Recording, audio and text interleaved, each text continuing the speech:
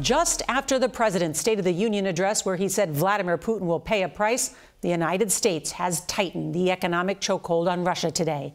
The White House announcing new sanctions against Moscow for what President Biden calls Putin's war of choice. And the Justice Department just today launching a new task force to go after Putin's inner circle of billionaire Russian oligarchs.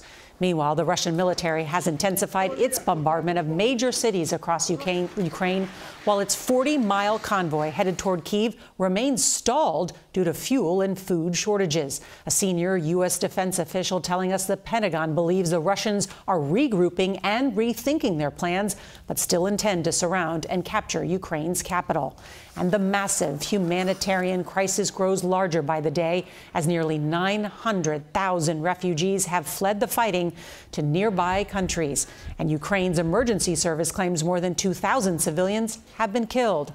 Well, we have a team of reporters inside Ukraine. But first, CBS's Nancy Cordes joins us from the White House. Good evening, Nancy. Good evening, Norah, from the White House, where anti-Russia protests just outside the gate appear to have become a permanent fixture. Tonight, the White House is going directly after the heart of Russia's economy, the oil industry. Nothing is off the table. President Biden today moved to squeeze Russia's biggest export, oil, restricting Russia's ability to buy the technology it needs to refine oil at current levels. Russia's indiscriminate bombing of civilian targets intensified today, prompting a dramatic vote by the UN General Assembly, 141-5, to demand Russia withdraw its troops from Ukraine. We've seen videos of Russian forces moving exceptionally lethal weaponry into Ukraine, which has no place on the battlefield.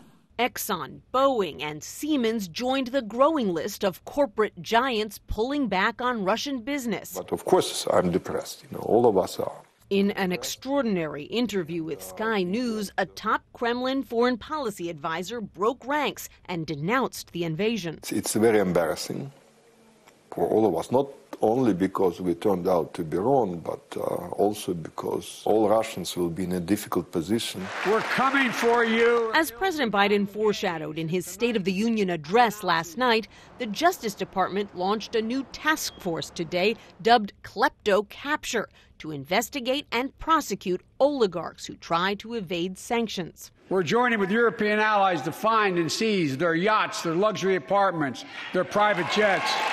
And they're not hard to find. In fact, a Florida teenager who used to track Elon Musk's jet has now shifted to the fleets owned by oligarchs, posting their movements on Twitter. Russia's richest man, Alexei Mordashov, now on the EU's sanctions list, recently moved his $500 million super yacht to the Seychelles. With the writing on the wall, UK-based billionaire Roman Abramovich announced he was selling London's powerhouse Chelsea soccer team. The profits, he said, would go to benefit victims of the war in Ukraine. The steps that the White House took today could slow Russian oil production in the future, but not right away, because the White House is worried about doing anything that could cause shortages in Europe or, Norah, drive the price of crude oil even higher than it is already. Such a big concern. Nancy Cordes of the White House, thank you.